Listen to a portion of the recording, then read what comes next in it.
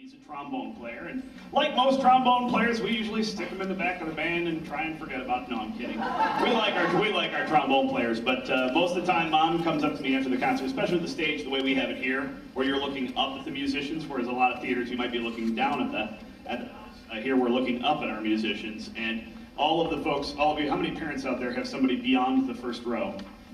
Yeah, okay. You don't see their faces at all, do you? No, not really, until they're standing up there. So we figured we'd throw the trombone players a bone here. No? All right. So we let them slide around a little bit on Lassus Trombone here. Thank you once again for coming out. It has always been a year long, in fact, and really appreciate, as always, all of your patronage. We know that none of this music could be made.